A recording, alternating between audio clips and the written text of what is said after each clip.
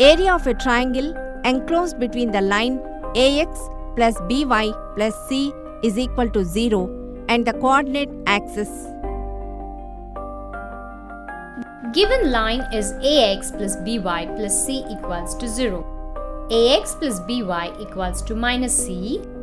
AX divided by minus C plus BY divided by minus C equals to 1, which implies X divided by minus C divided by A plus Y divided by minus C divided by B equals to 1. Therefore, X-intercept equals to minus C by A, Y-intercept equals to minus C by B.